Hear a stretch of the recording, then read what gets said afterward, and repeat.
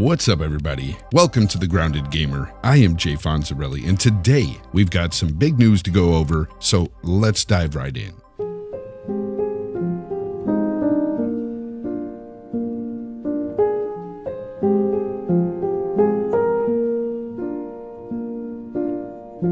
All around me are familiar faces, worn out places, worn out faces, bright and early for their daily races, going nowhere, going nowhere.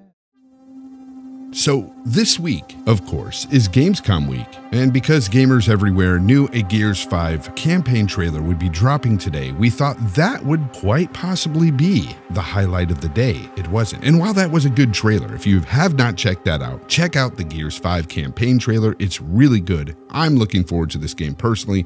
Let me know what you guys think about the trailer below. I'd really love to hear what you guys think about it. Anyway, getting on to what I feel was the biggest news of the day, and that, of course, is Cyberpunk 2077 will be on Stadia. That's right, folks. If you have not heard it, you heard it here first. Stadia will have Cyberpunk 2077, and of course, Stadia is the all-streaming platform that all of us gamers everywhere are just anticipating. This is what we want from the industry. We want to stream our games. We don't want physical hardware anymore, and I can't even go on. This is definitely not what I believe, and I'm not looking forward to Stadia at all. I like physical hardware, so it's not for me. But if it's for you, it's big news for you. If you're a Stadia fan, you're looking forward to the platform, this is what you want to play, you're getting Cyberpunk 2077, quite possibly the best game of next year. We'll find out soon enough.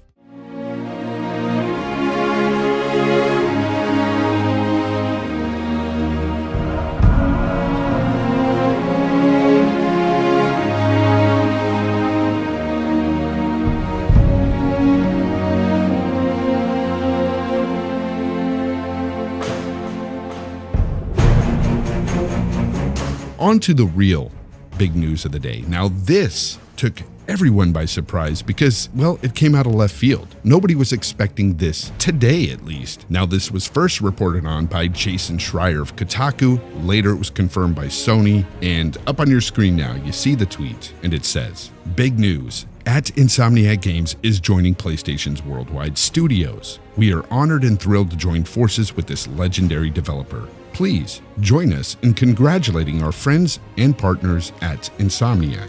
And there you have it, folks. The biggest news of the day, and quite possibly the biggest news item to come out of Gamescom 2019. Who knows? But this is huge. Sony has already been known for having great first-party titles, great in-house developers, and now they just add another to their arsenal. Now, what does this mean to the gamer?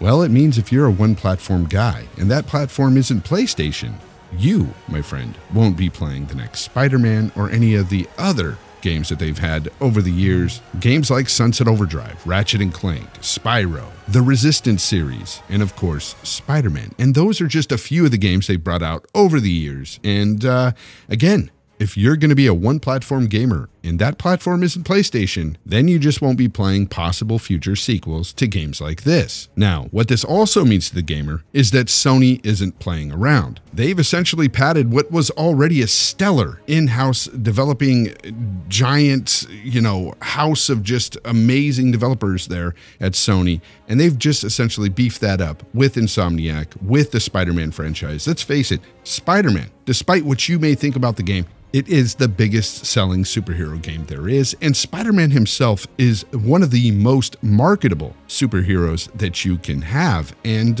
yeah, if you're going to want to play the game, you're going to have to buy a PlayStation 5. That's just how it is. Anyways, that's all the news I got for you today. Hopefully more will come out of Gamescom. Stay tuned. Let me know down below what you think about this acquisition by Sony. Let me know what you think about that Gears 5 campaign trailer. It was really good. Let me know what you think about that. And also, you could always let me know what you think about Cyberpunk 2077, also going to Stadia, or what you think about Stadia in general. Who knows? Or do you even care? Let me know down below. I'd love to hear from you guys. And with that said, until next time, try to be the best possible you.